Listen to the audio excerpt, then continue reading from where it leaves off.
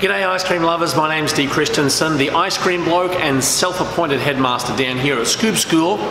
Thanks for tuning into this episode of the podcast. Don't be too concerned, I'm not on an all-night or all-week bender. Bags under my eyes, raspy throat. The allergies are kicking my butt out here in St. Louis, Missouri. But anyway, we're going to surge on regardless. Thank you for tuning in. This is almost like a product review, but it's not a product review if you don't mind me saying. But I do want to thank our episode sponsor, which is Lockheed Vanilla. I've known John, George, and all of the crew at Lockheed for nearly 20 years now. Been using their vanilla for that amount of time as well. Great product. They have over 300 different types of vanilla extract, getting beans from all around the world.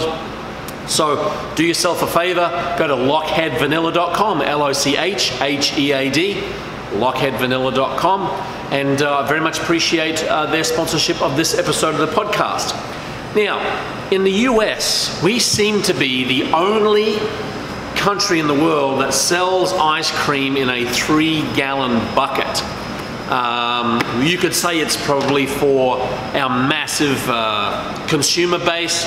We probably go through more ice cream in the store, per country, per store. But I think you'll find that the majority of ice cream shops around the world use what they call a Napoli or a gelato pan. So this is a 5-liter gelato pan, a 5-quart gelato pan.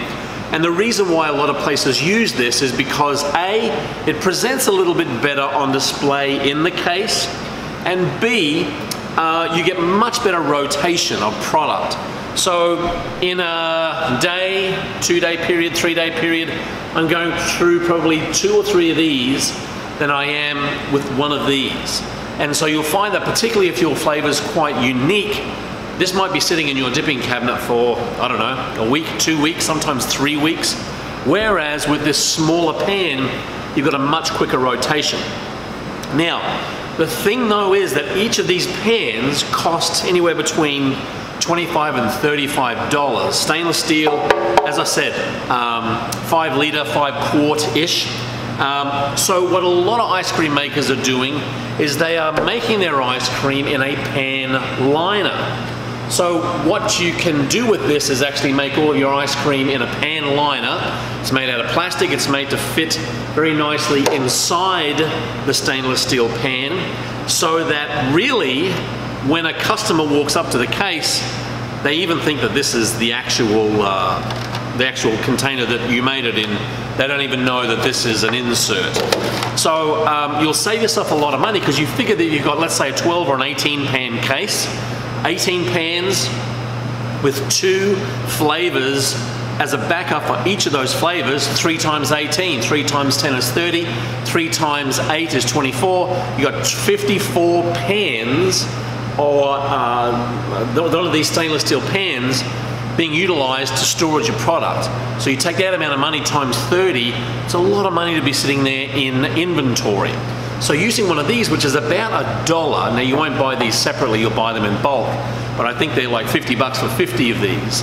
The beauty of this is that you make your ice cream in this, same principle applies, whereas you would put this in the freezer before you, or your stainless steel pan in the freezer before you freeze it. Same thing with your pan liner. Put it in the freezer, start your batch out, get your pan liner out, and then extract your ice cream, gelato, sorbet, straight into this plastic pan liner rather than the stainless steel pan. Now, the kicker is that because the pan liner is made of plastic, it can sometimes bow out on the sides.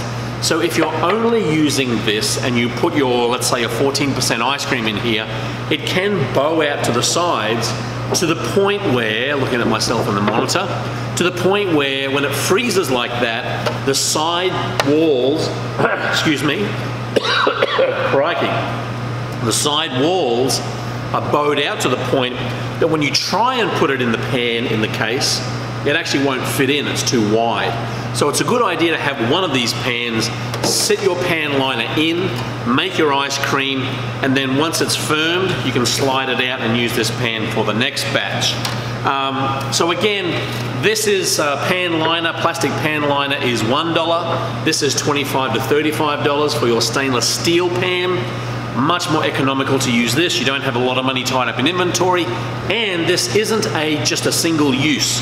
That's a whole other argument about what is single use and what isn't. But if you take care of this, you'll get 3 or 4 or 5 uses out of this.